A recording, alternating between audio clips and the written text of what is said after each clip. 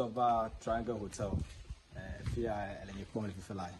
May a poem of environmental activity, a cone of Ponola, Sibeti to people like I get a home, Palando, Maso Magare, Triangle Hotel, Tobe, and Drapo, and a poor like a two open Drapo letter. Then you better consider your Triangle Hotel, a whole bomb if you cool, or ole a lie, and you told me. Then you better do to bring to Tobago or Gawakula. Triangle Hotel, Obama digital from my grandpa. So, let me get open jump. You qualify to Triangle Hotel, Pope and Japelida. She am ready to prepare my jail. I'm making them for now. I am Alexander Lizis.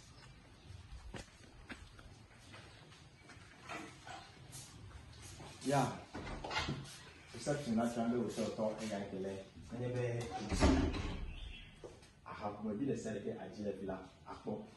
The Triangle Hotel, animal local, then bear and local get a woman and now figure at the algorithm and one can use a fee at your pedal or mola. But I'm two and then I'll make a carry to bed out the Catholic Triangle Hotel toy. I'll have a Mopelo see over formula for my Chinese, a little bento, A2. I German neighbor or the Catholic Triangle Hotel. Look at a G-Bear, what a Triangle Hotel topo, then you are higher, apple. India, animal of medical at a particular jungle so always not Jimmy. Anyway, and young Mother can question fly, and Chibe Yadestro, Yadutigazon, the Julia one another carry the third by Juliano. But carried no jungle so what not for Pokemon Catambono. At bed, can you get a talk here? You can Yano jungle to Atatalifia. A Yaga and Nepal, I can be your Nazi the issue. A covenant. Now the company, my university, I'll do it only if I'm a Drew, a Yaga.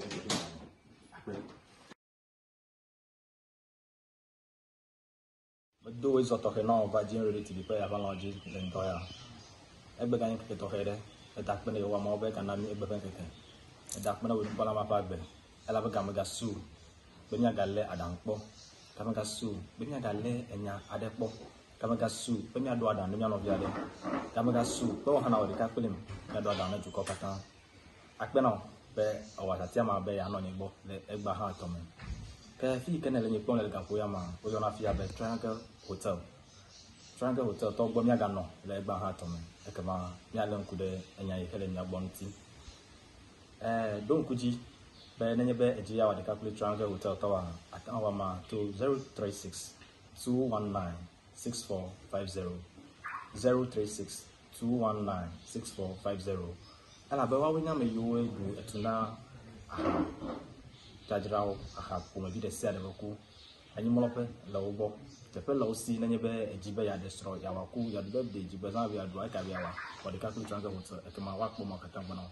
I thought what Triangle Hotel told a lie, no to me, because to bring to Tobago Ganti, a format to Triangle Hotel. Yo, Miatre, Ebepanyanti. Yo, and I feel in your ball a batoma. A majaba, mature de Asinami, like Egbe, my whole life, you don't your bo.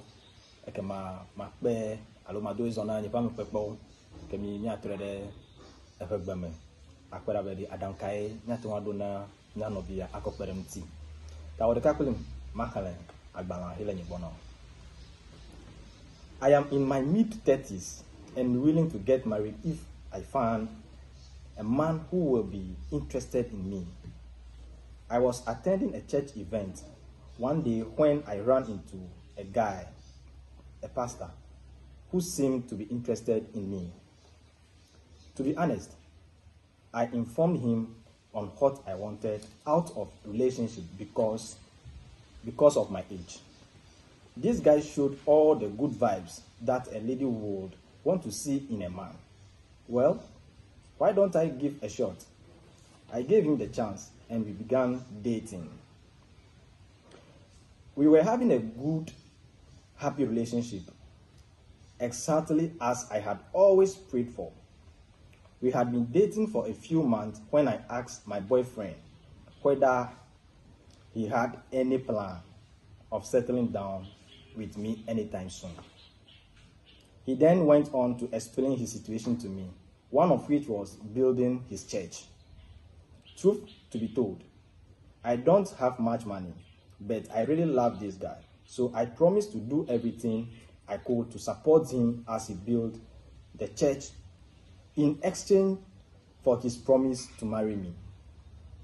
I quickly applied for a loan from my bank so he could begin the project. Fast forward, we finished the project, and after a few weeks, rumors started circulating about my boyfriend dating 2 other ladies in our church. One of those 2 ladies is married, but her husband is out of the country.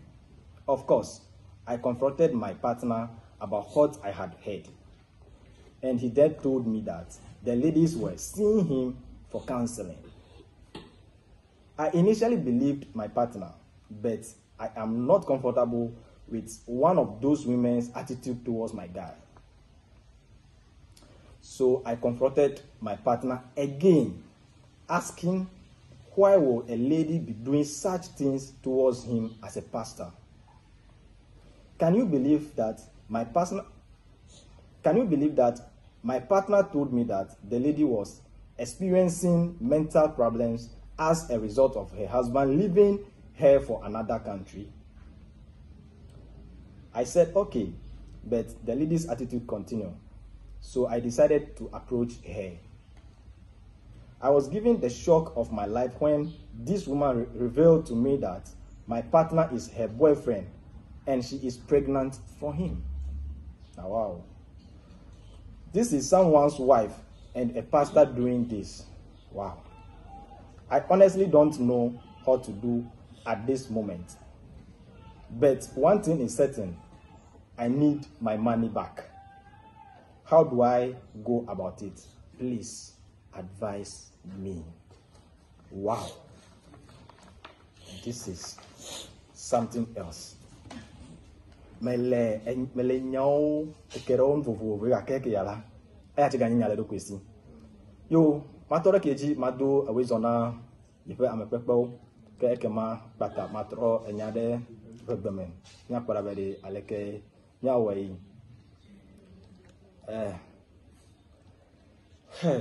Prof.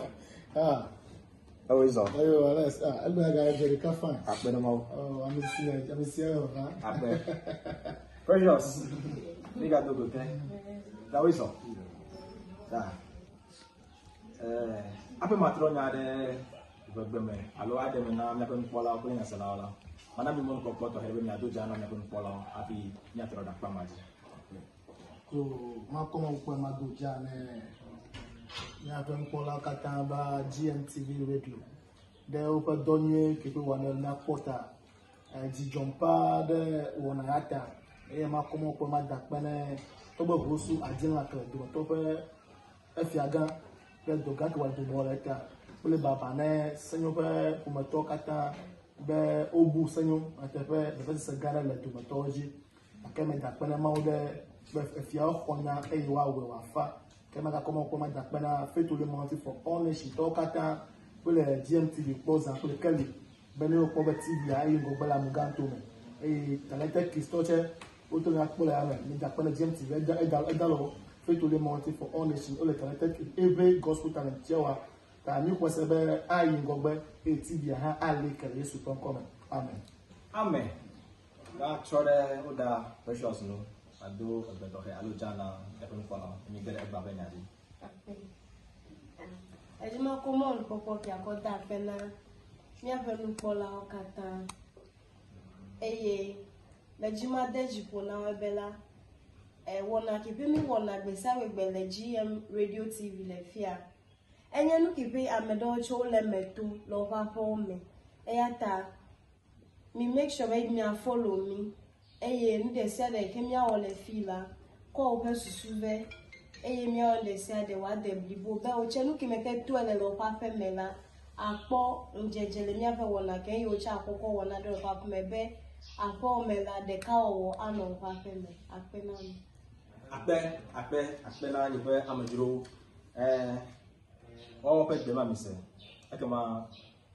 but I on tobe what attending tobe ya the calculate egba hato no but I matro enya yike na gbo ma de emede fegbeme ekema ma bia to si wado adam na ya on ya eba do nya gbo agbala ya cho de to bi jere gbo yike la bobla mi be yele ibe pe bla ton il pe bla ton ko le divo yina ipe gbe do dura yin be ntu yike agre ko mo me yike le kala lo be ya de so ran ekema ya de ko medijio iva ibe church program there dedika ko ya iva dogo pastor vi alo de ka ko via de kenye pastor idogo ile program ko de ka ko via e de fia ko to be yelon e pe nyagbo eso ke mitala I khoti body then de si ademene be yifike alo fe ke hele si fe la me be ne bia ga chon to opo me ado e po ne ya de ran to yo then ma ya zo miracle la e yo de yo no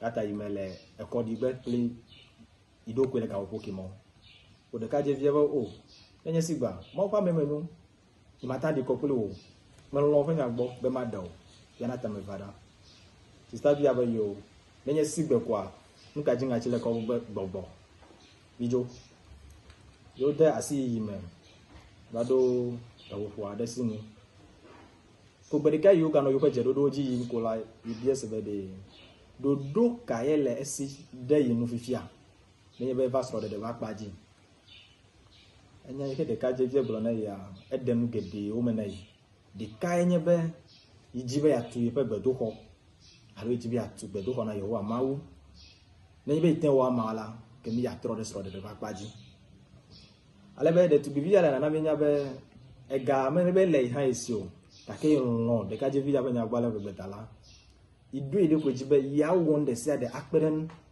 bere tu gbedo ho le gbedo ho tutu me de eda de ka je da jogbe be ya de ta ile do bene be ije itumo de sa ne pere tu gbedo ho la ke ne pogbo be yo wanka ajogbe ma he de be ya de la yo wa eji ta yo ma vie yo se me ne yo no ne o sigbe ale be ichu ye ide be e gajra do pe ikem yo na bank iva ho loan the bank governor de kajevia yo ko tu gbedo ho yi mo pa men vela yo un majijio yo le gbedo ho alo yo gale yo so le me ko even if yo le didi le se le asi ha onu nyo be ife de kajevia le de tu bi via me fe bubu yo mele yo fe so le me enya ke ise ibe jicho ko idoji ye tere ibe efelianu alo ipe de kapo vie enye ba hia vimu ko nya ke ko bie be di nya ke se de leye nya ke be ya ale be de ka je via gbona ibe enya yike gbola mo la ala pa ke bon de tu bi via obe nya gbola mo la o tena de enu efia biana afodofo alo counseling ya pe dodo alo pa zon ko zo ile la o du ma be pastor nene tanya bubu de sere he blokere enu le la ala pa mele mo sister via ebe yoho ifahia via penya yo blo na yi jise dongo ta ke ga yiji a agbono no ya to de to be vive ya ogbo a e ga potole ji alebe le ke ho le agbono e kude yi pe ahia vinula menya na popo na yo ta yi ga gbo bia yi pa ahia vie kebede afoke hide de to be vive yo lele enu le church home di meje eya abe osofo ne no ta ne fo na de bia enya yi ke de ife ahia vie ko donu na ye nye be de to be via helen no wine the kind esro jo le egbo ide ye vublochi ike we be ko nu haha ko le tamo buyu kaka vas obe ado ta gbo gblen eye we be ele nu fu etama no muto e ya ta gbo nya kemida ibe yo ka kenya ke hiba ko to ga glodi alo iba vie glodi e me ko na tutu alebe idoji be ya tere de tibivia onu abiagbo le ife tetere onu a enya ihe de tibivia kolone yenye be ife ahia vi ya henye osofu vie de eya ine iche ife ahia vi eye fofu hane isenya kiela enya dutanai longa che imako hevo kake gbedo ho YouTube ndi ka enya enyebe ntuo ya la imegale de do kake ife ga ya la match mene yo ke de le ya wa pia hoga enya ya no via choba na ibe mi do down nine wadi ka pelim ba ho do chopo de kana me trobo bala ma gare ni fa me ko boji nya kwa le kenya le wa to ha be do daran. Yes,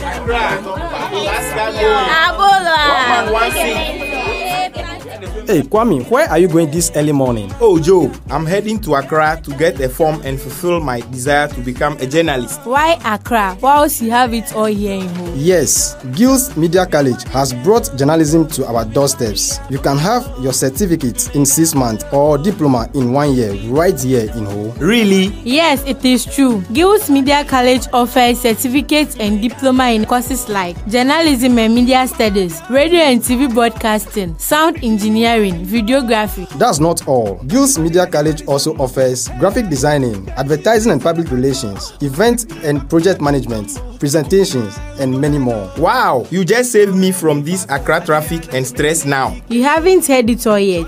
Gills Media College has professional and well-trained teachers. Also, their fees are affordable and they have very flexible paying plans. Gills Media College is accredited by GES and affiliated to Cambridge International College, UK and IPED. Joe, tell me, where can I locate Gills Media College? Locate Gills Media College opposite Lecture Hospital, Ho. For more enquiries, contact them on 024 9866 155 or 055 5378 349. Gills Media College, developing individuals, building organizations.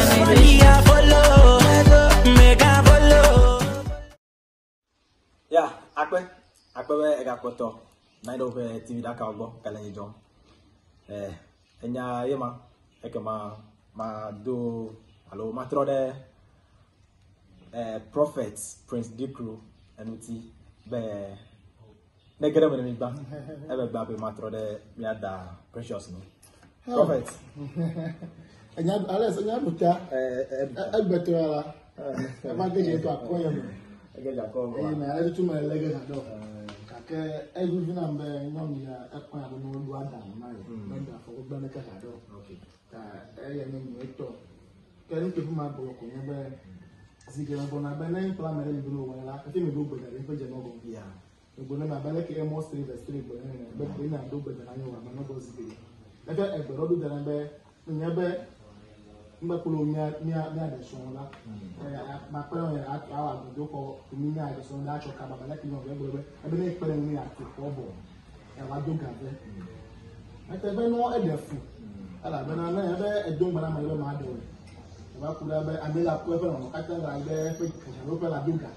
be akoja lo mo me ya na be ndo ga to le mo do me pe me na ke chi ni relationship bo la si o na ke chi ni wa a di fu ele ni ko na ko ma ntu yala anya bi ma o lesi koko ko wa de bunyo no kenye okay because that alo na le cheche koko no mo ya program o yi program be yi ya ba dogo then to me dem ni le ka ye be anya bi because ke nya na do be no mo kenye then to ba so mo person e pe le po be anya bi e bele si le cheche okay e be be nya to do ngo no investigation de ke do ngo ata sigiri no ngabe jolala ya akpa do no investigation ko bere nka wala afika meka anya meka nya tere no nyo so fo na hu ala program eva okay so fo nya ala meka bo be program ala le kisi bo check pa meka go bi abete no pe mi be be va dogo o pe be va dogo re de me bi agbe o be ji we e bi agbe wa ameka bo be ke pe bere elo nya pe to yi enya va go menura nya ko chi na lo ni ku go ma ape na ya aka be homework no wa pe nya be so for ni pe na adenga nei o do ba ko e wa preaching ni ko preach na judge ni nwere eso jiji ni o be pe ko ko be aku no de ka to no ko ye be ma de o e ya na be na ko kem da cha ko na o akene chi ni be ma ga de o la ata ko ka to ato awo re ta advice ke ma je ko na cho fe ko be nyo na boji na eje na jeme ameke he ko ga ko jeme na ko jibo na so far as nya ben so for do fufie so amere so la e de meta na intro de go e do le cho yi ma ga do ta nke ko wa ko nya be na boje na fo na boje na biaga o me bi ga be che na agbo ya zuge alo na cho be voice ela be mo be do ko la so sai e je be isafo de mo fe ko ta ade nke ma na no be ya kokoko ni ji bore no aka do aduka da ke ma do ni ko le go je ga bia ga fun baba de nya gbugbo ogboro pe be bela gbo be ga kasi nya mese me na ga fo ne ke lo ba yin to do me ya nka me ya ma wo ka yo ya wa nu popo le so fun aba ko fi po de o okay na ga po le so fun so far as fun be okulo gbole se me be fun kwa so e bele la ni na go ji da ni e be nya ke je lo se to bo la ade fo so fun ta ma ji na ko se to bo cho na je me ti to pe chi so fu o ko bo kon ke pe o so fu o ya so fu wa to ma bo ame ma la na yo de ogbo okay be ji bi akwo lo ogbo no bi asintu so fu ya ne o pa kare lo wa kani wa ko gani merci bola ma o pe do le be fu di ma o pe do che la maybe ma wa ma akpoji ku de so fu be wa ke e ya fe to da wa ko so fu to okay afa di ko akpo so fu to la be ba gbo be so fu ibi ma o pe do ya wa la ko la o me po asidi yo e so fu se me de bu do ko ehun o nya be no no le ji kwi la me ye do be gbo so le ya cho e ne de me ne no bi be re no no popo ye be re o e fi me po be ji ma de we ni fu su le wo ma de we aka ya che ya fi me po se ba to fi no fu de nam tai me ka si asema se pa asema se wa no nya me ni be en do be ro le ho maybe ni e be na bu me ne no mo be ikase me kito gogo la akpo be no mo ato ha doji maybe ne yo me kito tele no me wa be la foti chirangba la oloko yen no ya be yo le pe yo va go be no nzigila ne be no ko nti do zo po la pe de me kra ne be okolo pa ka na kula ya vi wa pe ne me pe no mo je gban to le la akpo ahira no ji ta ko be ahiwa wo me akpo le be ne le jojo ta ko be ne nto na chi ni gban be anya villa isla akobe me akowu akeke nto me chi no tai ya hunya never akoko adere me don be me ko ya ko do gbodo ba la opa mo fumo ele go be imaji be de to be kena ko nya ko se to bo ndi kai ba ni so me be di ma bia nya be osofo aluma ofa mo de no pon edusa mo me pe oduso akeni kepe le won ye be de gba ele ma o fe do ko di pe egbe ameke chonya ya ko ya lo ameke la go je ameke ko ya ko di ma o fe do e wa ko di ma o fe do so fo jago le jiwe pepe ya e jago le jiwe pepe akeso ni akoso fo be ko ya de bonkola be ko di whole church ko de fo ko fo lo ko ma o subo la pete ko de fo e ka si ma o pe nku ta de ne le sigbere so for do de ma chomo npopo mi anom ki woku wale become wa ta ko be ne e ko do so for adona ni lances okay and you know lances e pon se de open lances you say so yes and e be ata me ne ko na ma chi maybe lances ke so for see a maybe ele ma ho go me bo maybe the kaji ko wa to na ko adu ase do na ji e be set up ko ata me ki go ordain wala e have no se de jiwe okay ta na lances mi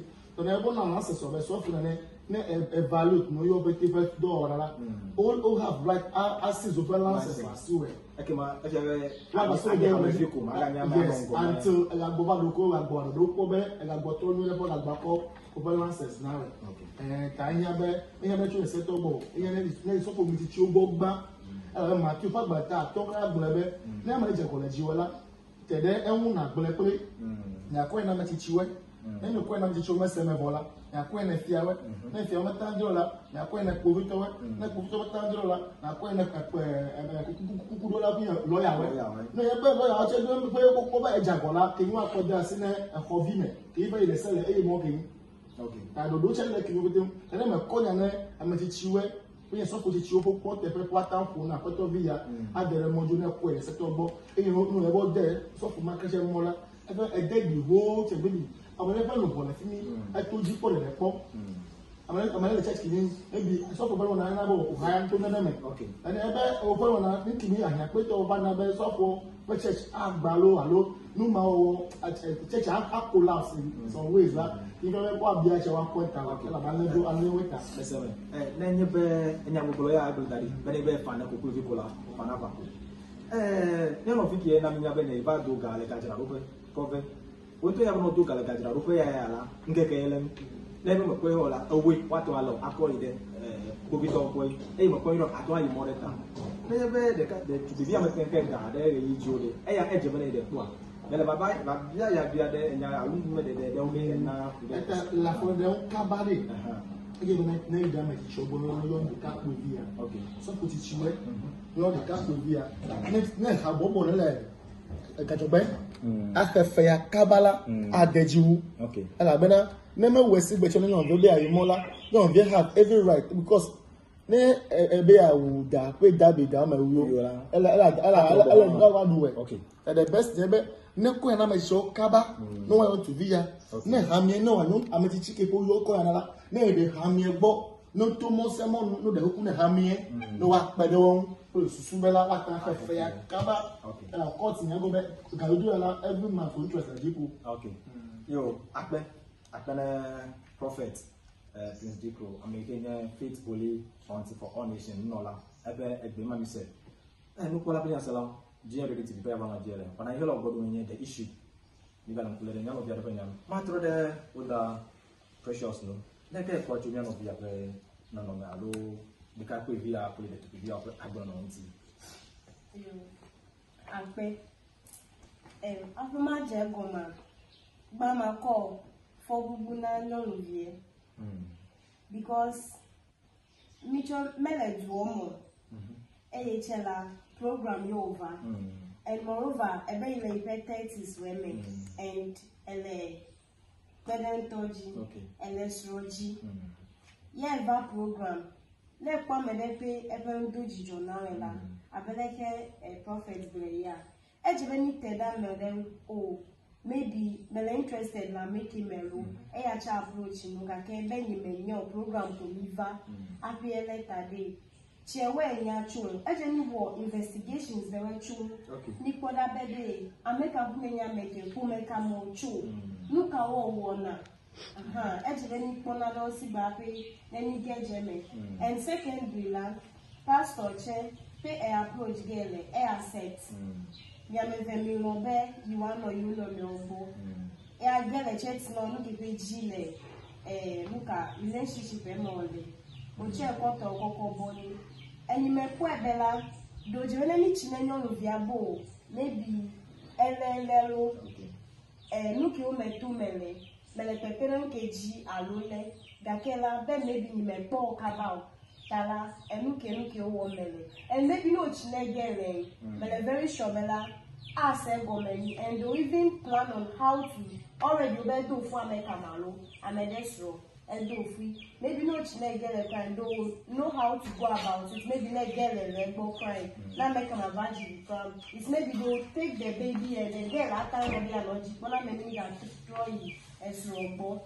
But maybe on your man can tell me Puebla like pastor like if you are local every church and college vivid Nigeria to be here.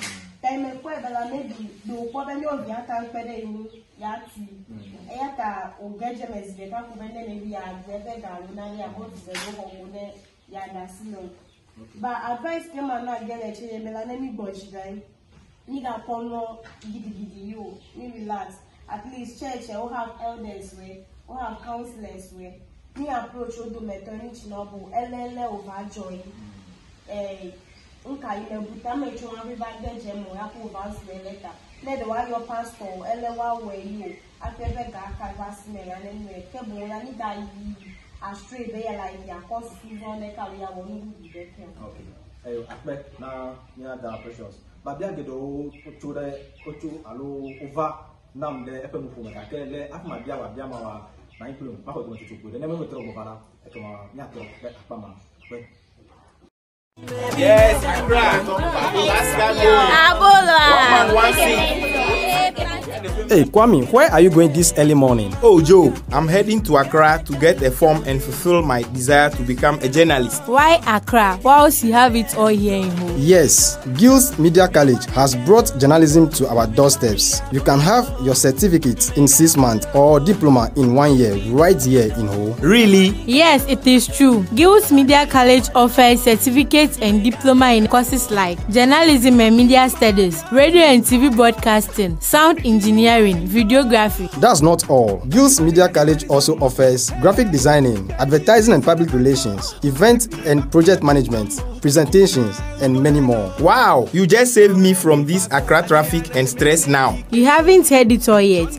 Gills Media College has professional and well-trained teachers. Also, their fees are affordable and they have very flexible paying plans. Gills Media College is accredited by GES and affiliated to Cambridge International College, UK and IPED. Joe, tell me, where can I locate Gills Media College? Locate Gills Media College opposite Lecture Hospital. For more enquiries, contact them on 024 9866 155 or 055 5378 349. Gills Media College, developing individuals, building organizations.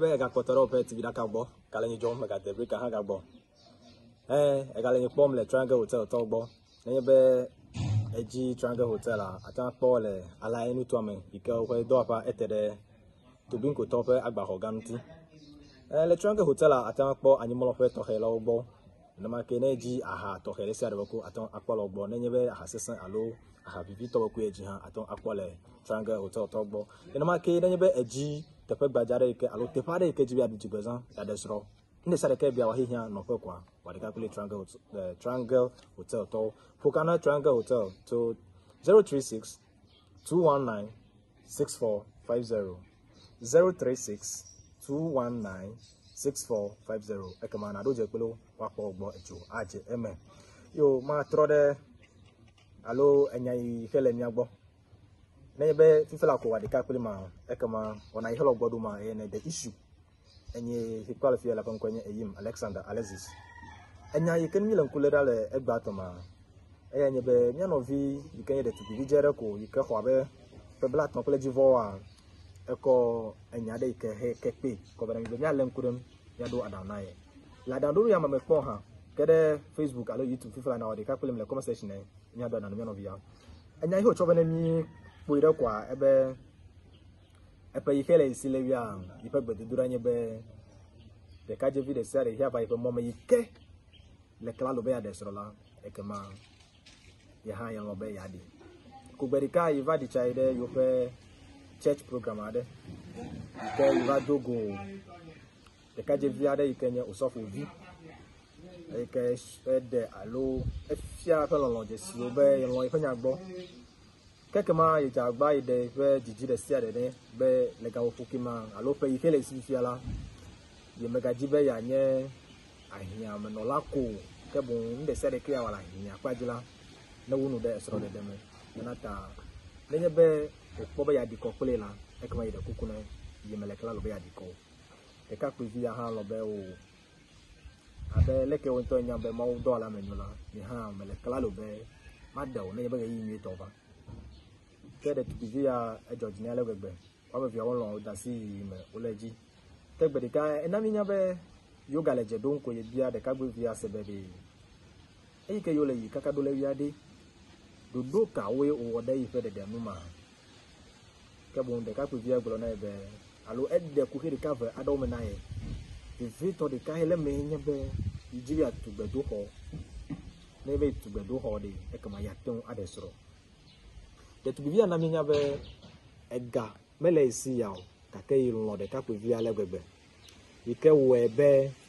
ye yide ife egajira do fe alo fi ike ijira na garuda ike nye banga iteronu beno peren no do aloy le yakona ifa nya via ekema watu gbedo ho le emma megbela eya han ade ela be de ka pe via da jogbe na yebe ne be yo tu gbedo ho kula ya ade George na yana tai ha yi ba hoga chuebene be enye be tugbedo ho kula ade kenu ka ejo de tu bibi ba hoga o tugbedo ho ha ke abeko srado vai voma de tu bibi na minya be yele se le yo pe church ha me be yifa hia via ele de tu bibi eve bubu yo me le yo be church ho me ile de tu bibi eve maoma de kanye sroto kake esro mele duko ya mo alo Ghana duko kimo ele ye bublochi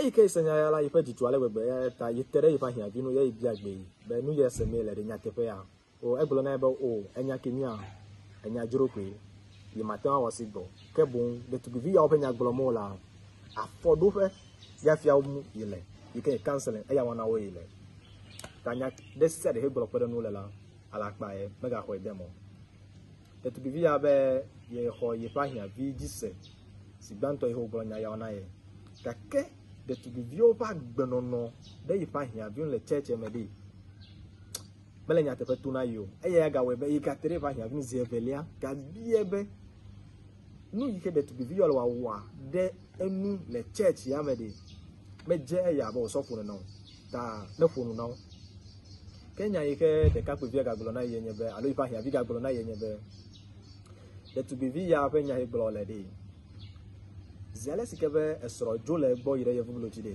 e ba zu ta mu bu kule adokle dudu ne yike le glo de ta gbogbo gbele do le mi desu suke mitala eten funa nu ko bolona nya da o yike no na tefo ta mega ho edemo o do do akpa ke de to bibiaba awo yi mega ho ipa ahia bi ejiso de nya ko bolota o eye we be enu ana ya galeji yintala yintonto edube ya tere de to bianu ke le ipetetere onu a de to bibiana enya be ye pa ahia vie eye na iche pa ahia vi ke for the body to nya ya ka for funa ipe alo osofo vike yi for fune enya ya de ka de to give acho fanami ebe ye mega jibe aden to ya kake ye matanjo le ipe gagbo elebe ya ho ipe ga ke nuka ya o afia ho ipe ga eya no e fa me pepo prophet prince dikro amekenya faith holy mountain nunola for all nation nunola to akofuni to me pele oda precious akoto ama awunyam yo do alom alo pere nti nilam kulere enya ya nuti abi ma hodo chochope ma no alo oda precious eno enme de nami to the afodo pe yike so he eve ya o wa do nti ke le monu fumela ba bia di kadeva na mjema bie ela be efonu kude osofo ya pe agbeno no do nti le fonu wa na o me de to be vieba for you hold there lem jojo ya me Pabia Ivana Majima Biasebe de ma not a bebe bubuyi kenya mebeto alo michunane maunola olo osofo ta atenwa jobe api ajahia osofo asese na obe makpo osofo ki egome makpo da be de nyatepeto la afi maje yo mawa yo ape enya we enete pepepepe nenya nye maunola ya kula bubudele mi amegbeto mi kona na ta mele shobe bubu mata no via mata ala bia na de kechu osofo da ke still when you me ku ebela still ejibe na bia so far as menye member of that church program evakula pay osofo va approach well at least do bubu male all right yalo that can try to find out where they let the show. As when I find out, go to do Bubumale, but you will find a special way of doing that. They are find out where they also from a melewa. I know you plan the camera to drop a note there, so I don't like it or not. Okay, Prof, I never look near Novinon move back on or don't one. Zigidilla Akobe and Dola Hotel Buna. So for you who are more crazy. I never said that. And I will never say, I will hit Polyphemilla, I will hear you per mouth. As I'm daddy. None of Vinon Yaola at the hotel to Osro Lapame Abaja Kolo, there was awful, daddy, Maufam, man of God. But no, you both throw your family. Otem Fuon Koduna, Osro. Pelopeti benko yo o komi e do chonga tenta for no komi ya aha alo never jibila e fi banto konkola ezu ya to tutu ala yam salam dadi le no me ya ko me biode e ya be kude ma tenye be nu ike adejile nya no vi alo de to bi yo he bona fo be yo wa bia tafaje yo wa bia gbe akude osofo alo akpo gome apene be yo ada se osome wo wa akpe zigrede atebe mi ko bubu na so fo ale bebe nke fele fin to chen ne ma ke bubu men no ya do bo ko prophet daddy Jonas Sigbe akenu ke jo ebe egba na fe ha de share fe mi le fia bubu ya mi ko na so fo akenu ke po sister vi ya wa mo ma block ebe te fe do pe mi ya so fo ha fe blomo la fe no pe ha fa fima amede peve ya o ka no pe we ama ke pe we very e bi agba mi e beri e lo konya fe to vie ebe ni okunu ye be ade e le konye okay na fe to fe pe menye ni rola ki ya fe to vie have right so fo ke fe pe we pe prophet fe pe we have right allow our investigation try me now we akobe na to gbo so re la enyu ugbe to so re okay afi na ponyonu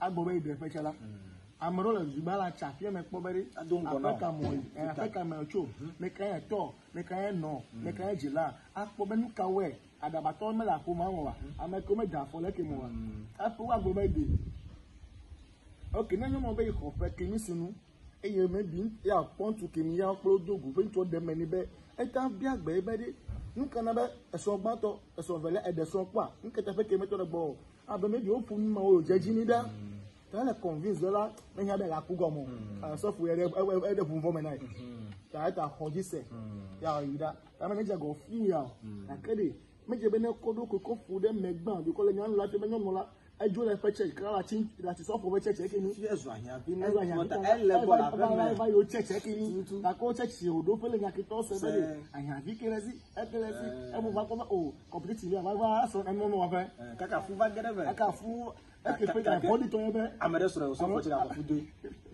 kina mi so no bore ba bo bia o fe enya gam ni bo ye ne be to give you lo be wo egache ba ko ti o so fo ko kene nyon vike soro bo vade ba wa ma cha o so fo ka ko de se gbo ire adam ka le nya do na e ko ke fo ye be nu ba do on pe pe le fo do me vo nge ka ko ma ko na maybe ne so fo make so fo dia defend do kwe no me yora me chi gbo ba defend do kwe la kini o gbo fo jo gbo ire gini so e ga nu vo vele so fo aga fu na me onu yo le jole ma pa po me we ke e ko so fo we o me ma wo onyo jo me gbeto onyo go jijelo e po wa va te ye be no jole de e je be ametichi ki to fe ponte fe no go le via so fo via no so fo titi yo so fo via amegale ponte fe wi so for the premier de so fo via so for ga no maybe so le allo so ku le gbo ndan ku akeke wa so for vi ya ko butu no de so ta ko be so for vi ajo ko do me fa na si je ko ni me ko se cheche ko ya ko na mi ku mi jejeji ebi eya wa so for so be wa hit and run na ke fe so ra wo aboti ko so be de se no aboti ga video ko fe lo ya fo ba po yan vike le nyam ta po yan fe la be bi hajara ko e be yi program o pe de program alo we de ta ko mi la iyan bubu me yan fe bubu me lo yen ta no bi bo wa nu bra ni be so fo akako oko bubu akoko ngbeleke alogoto onu ya ata ajo da mesa meji alogoto onu ata ko bubu ko fu ngbele de te poro pa gere mo mtake do kamedu ku ji bubu hene nya o so fo weche no ji be nya ke mega do te peke ko no va ire ndeke wa popo le ko salo na pori ne tiyan vi ke ko ina de kuku ni ne gbo be to mejo ne fi ke fo wa po ga chuyo agboji dan afunu yon bia ko ga ni be de kuku to mejo ele do ife ke na kenu ke ba chomo na eta na ta wa ki da okay ta te po ata va na ke ya me do be ko ji ni no ape na prof dapia mo po e ya hajire la de gbo dapia mo po alekele ke susu be ife yi de na ye la ko chi be alolele de mo fo ga me ba ye o amesi ameto ava ne kokokoko loko va dina be no vi nyon vi ala etu ebe ikope blaton pele di vo yi etala ele be ne ade sro godo e ya me peje so nu mai ba we be me ten hoji body po pon mo alo pon tu vi ki e pon no me nui do kaka adu garden be me lo taw akpe maga bia mo lo bo me ni ho do to pe de kaka tro ba de mana mon popo the family popo off unyata o ha atan the camera play me like Facebook GM Radio TV na ma ka YouTube GM Radio TV the issue anyway I hello obodo and you know Subala Ayim Alexander Alexis or not TV agbo matrova. Yes, Accra. Hey Kwame, where are you going this early morning? Oh Joe, I'm heading to Accra to get a form and fulfill my desire to become a journalist. Why Accra? Whilst you have it all here in home. Yes, Gills Media College has brought journalism to our doorsteps. You can have your certificate in 6 months or diploma in 1 year right here in Ho. Really? Yes, it is true. Gills Media College offers certificates and diploma in courses like journalism and media studies, radio and TV broadcasting, sound engineering, videography. That's not all. Gills Media College also offers graphic designing, advertising and public relations, event and project management, presentations, and many more. Wow, you just saved me from this Accra traffic and stress now. You haven't heard it all yet. Gills Media College has professional and well-trained teachers. Also, their fees are affordable and they have very flexible paying plans. Gills Media College is accredited by GES and affiliated to Cambridge International College, UK and IPED. Joe, tell me, where can I locate Gills Media College? Locate Gills Media College opposite Lecture Hospital. Ho. For more enquiries, contact them on 024 9866 155 or 055 5378 349. Gills Media College, developing individuals, building organizations. Yo, akpe, but that put okay now. But I got put the radio, that view, I TV, that view, but I got to do it to I got trouble. The issue, anyone I hello Bodo, Tema, and you know, you Alexander Alexis, you know, the issue, you know, Ebbe, you know, Pulade, and Yatohayano. I'm just going to get a bed to the Jareka, a lot more the Jareka Mobonaduni now. And I'm playing Jagome, if you do, the Yako Bahaba on Idaho. My number of penny from people. Wafu and Atanami, Maja Gomacho, not that precious. You aspect. Look if I see every man Bolona also for colonial Vicky and Yabena. First of all, also for a Janko. As leader, Ganye, role model na Amegedewe, Alumia Megdeto, Vivator, so heaven. If you have one of Vayela, and you make a modern.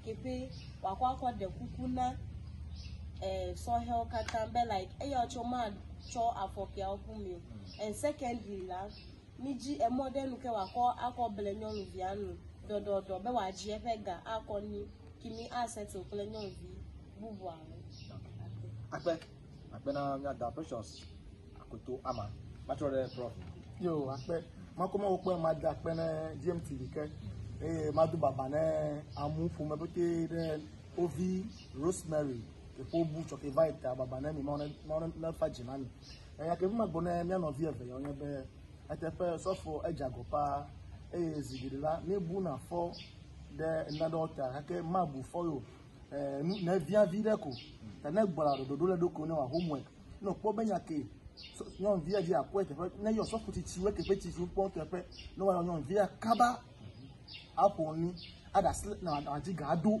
akonyon via ala bena gayo ma ko ti gbo le kaka ya mu wa pelu ento ada slip ga oni ko enya afa sister via che me jibere ga ko ya ko te fede ko na ida ma ti chogu so futi ti ogbo me ka ba che check de de ba po ntuo na ko ya ko no so fuga no wa tere ni tv ya ahogani ekema afide afa akata ni anyo so fu se mi akpogbe emi akata jo fe ha me le bena do ko we ala bena eyi yo ma na abosan jayede miun eyo o ko to po vi o ko trap mi eyi na so me vi o se mi no na pe do ko yin re emi va church de mi fufu atabi de okay eta se fure me so fo we eke wa so fo fa jacha jeme wona ya me se na npola mo na ye mbugbu re akpe e ba ye prophet Prince Dikro Kenya Faith Holy Mountain for all nations akrofu nunola ebe egbe ma mi se enami ya be loko glon be po mu ha do ata nyano via yao no do alo no cho be adan do yike nyano via o here go now ekema afida afa afu amalo be da pe na be o de ka pelem le egba hapo wana me ma wona do pe yo kata te pe na Medo betokena adakulu dave sohel kata enwake medo betokena G Everyday TV do ala kata ameyo kata hele Achievers Hostel medo egbenami don kujibe Triangle Hotel eya miele eya mi he egba fo na ale governor ekama le Triangle Hotel a ateun akpo enu vuvu le ugbo de wenye anyimolofe ela be ofa homa air condition la over the sediment television la over the sediment na nyebe ela ugbo a oto na nyebe do to ase jojo mo fe na na fe nkole ni background de ma ke na nyebe ejite pe be adesro a alo ejibi aduju beza to fe la osi gbaja wa na ike jojo mo fe nu na na le fia vuvu onto na nyebe va fia jo ajime alegbegbe fukana Triangle Hotel to 036 219 6450 036-219-6450. Ekema mi plomi adoje. Alo aten agaroji otede tobin ko to fe agba hogamti le alai no to amen. Yo akpe wana egbeto ha yakuta de efi. Nyebe kamaga su ko sara he gbonagba baga he the issue wana akobana. Enyinya osubala eyim Alexander Alexis. Mauna ina implement.